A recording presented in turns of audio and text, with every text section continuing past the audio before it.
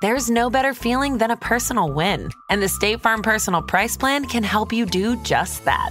Talk to a State Farm agent today to learn how you can bundle and save with the Personal Price Plan. Like a good neighbor, State Farm is there. Prices are based on rating plans that vary by state. Coverage options are selected by the customer. Availability, amount of discounts and savings, and eligibility vary by state.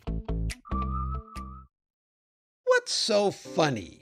Why, Friday Follies, of course, right here on the Mutual Audio Network. The following audio drama is rated G for general audience.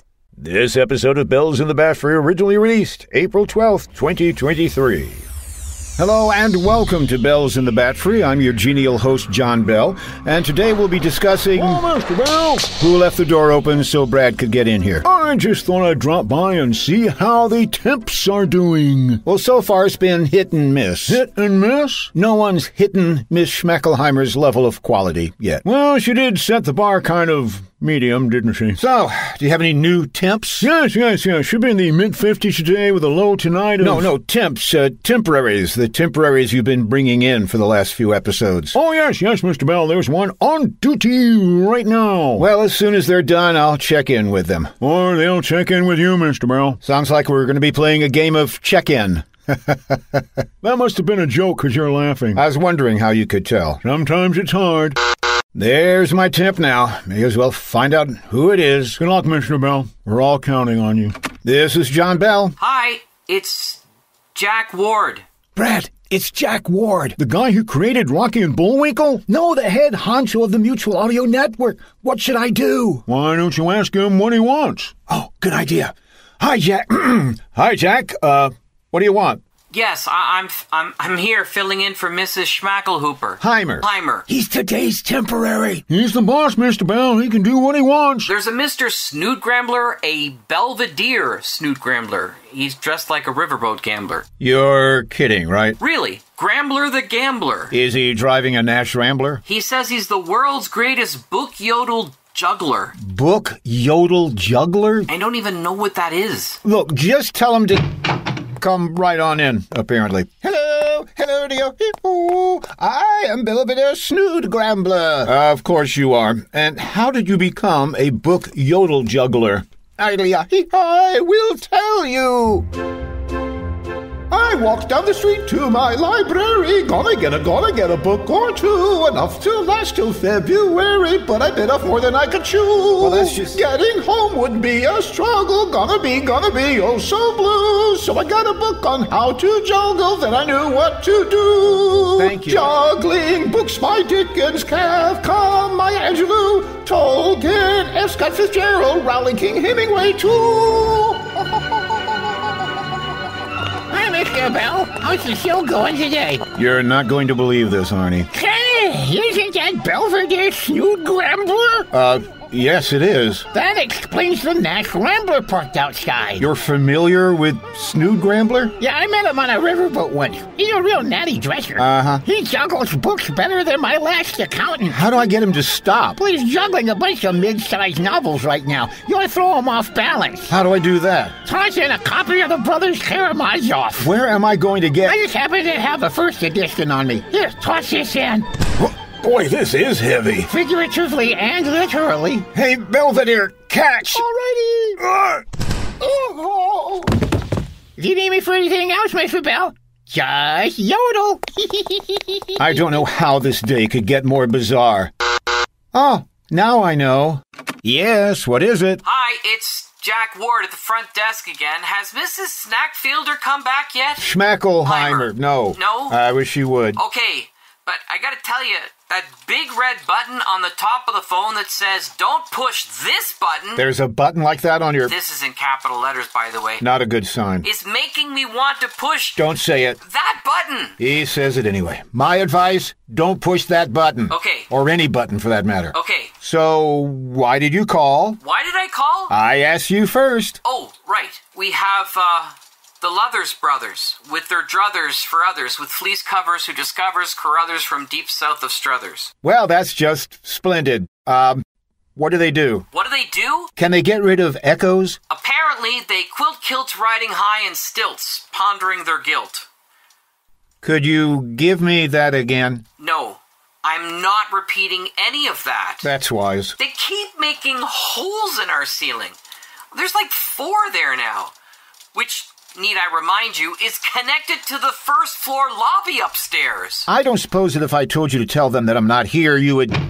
I didn't think so. Gentlemen, welcome. Good morning, ye must be Master Bell. I must be. Nobody else would take the job. Aye, I can understand that. I see you're all wearing kilts made of quilts. Aye, we stole the quilts. That's why we're pondering our guilt. Did you also steal the stilts? Nay. How's that? Nay. You bring a horse with you? We didn't steal the stilts. We built the stilts. So, your act is to walk around on these high stilts. That's only part of the act, Sonny. What? He hesitates to ask. Is the other part? We got springs in our stilts. Springs? So you... We boons. Boons? Boons. Boons? We boons a boot on our stilts. So you have some springs in a boot? Nay. There's that horse again. Just watch. All right, laddies. Let's start bouncing the boot.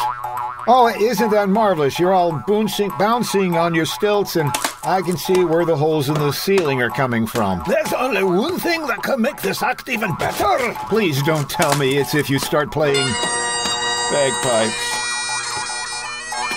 Gentlemen, thank you. This has been a wonderful performance, but I'm afraid we must... Okay, that's it. That's all I can take. Everybody just keep doing what you're doing. I'm going to step out for a few minutes. Hours, days, weeks. Hi, Mr. Bell. What you doing standing all alone outside your studio mumbling to yourself like Popeye used to do in those old cartoons? It's been a busy and really odd day since Jack Ward became the temp. Huh. Why don't you just fire him, Mr. Bell? Well, technically he's my boss, Brad. Oh, boy, that is kind of awkward, isn't it? Yeah, so I figured I could just hide out for a little while and... Ah, but you can't hide from a golden opportunity, Mr. Bell. Opportunity? I've got you a gag. A gag? You know, a job. That's a gig. We're not talking computers, Mr. Bell. We're talking gags. You mean where I'm telling jokes? You tell jokes, Mr. Bell? Yes, on occasion. Huh.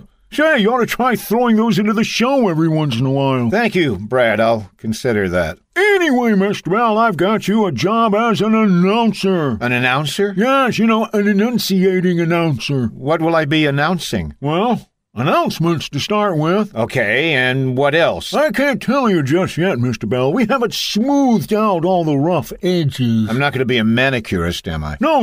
I mean the rough edges in the contract. I see. Although, is this a skill you have, Mr. Bell? You mean giving manicures? Because I really could use a little buffing here and... No, I've never been a manicurist. Oh, okay. How about... I don't do pedicures either. Pity. By the way, Mr. Bell, what were you planning for this episode before Jack Ward became your temp and things went wonky? Well, cryptocurrency is always in the news.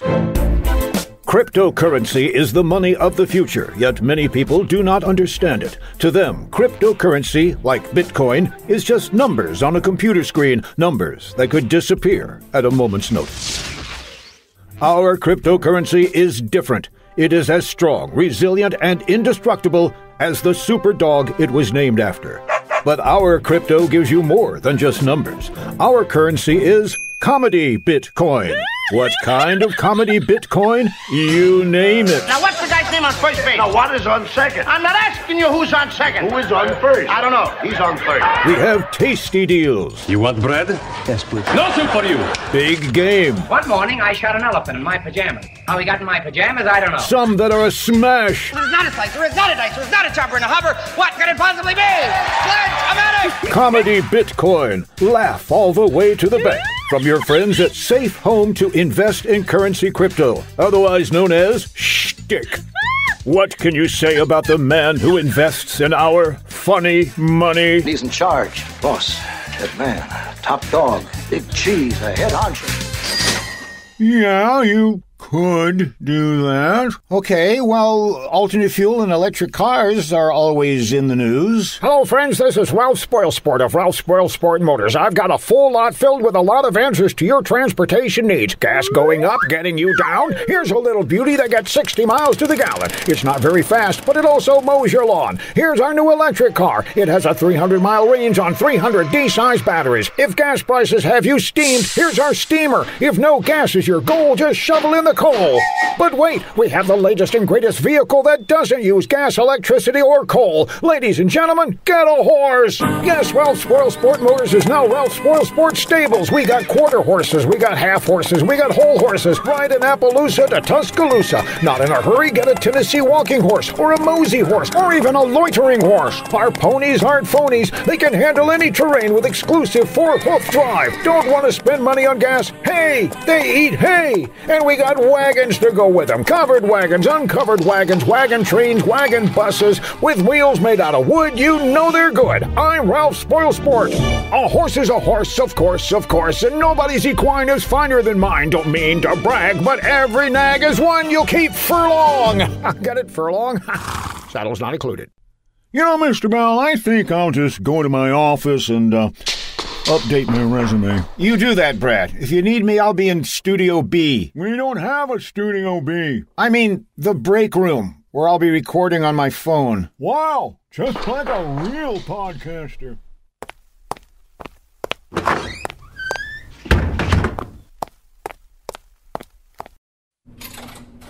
Okay, now that I'm in the break room, I can relax, have some cheesy poofies, and not worry about being contacted by... It's still Jack here. Yes, I know that. There's a woozball team out here. I didn't know that. Made of stink bugs. And I'm sorry I now know that. All 37 of them. Apparently, they're the offensive line. Offensive line? It certainly smells like an offensive line anyway. Who are you calling offensive, Bob? No, you're lovely.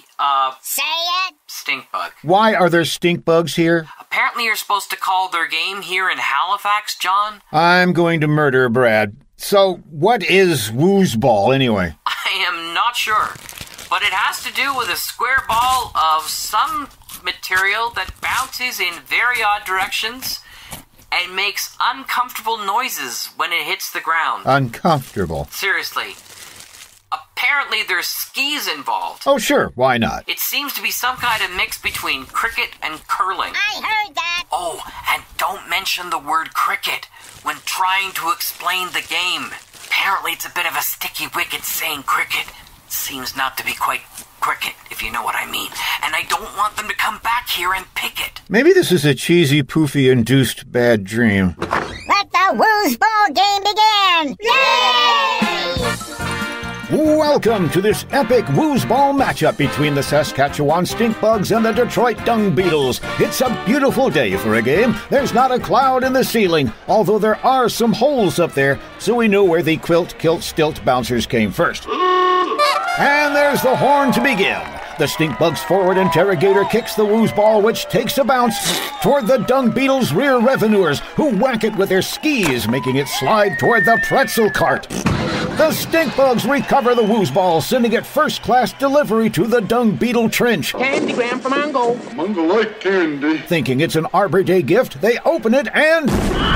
That's 2.5 points to the stink bugs as the dung beetles begin the second Frabish by bouncing the woozball off the center skidoo's head, launching it toward the stink bugs' 15-bug chorus line. Here we go! The ball is kicked several times and flies into the air where it collides with the Good Beer blimp.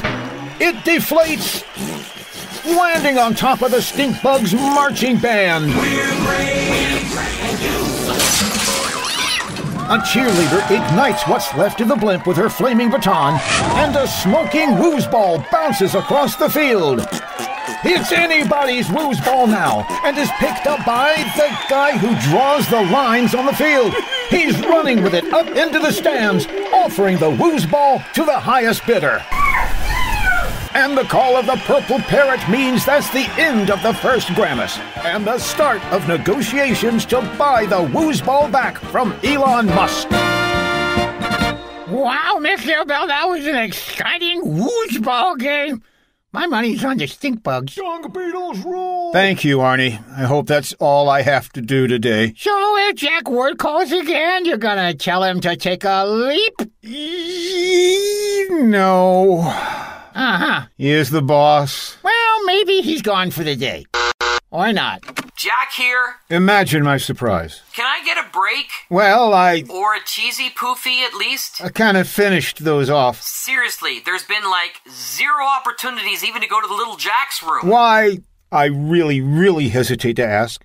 Are you calling? Why am I calling? Yes, why are you calling? There's a little man from the IRS out here.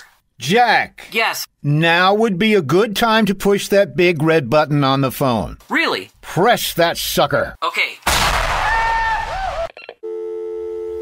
You've been listening to Bells in the Batfry, episode 311, copyright 2023 by John Bell Creative, LLC. Show's over. Go away.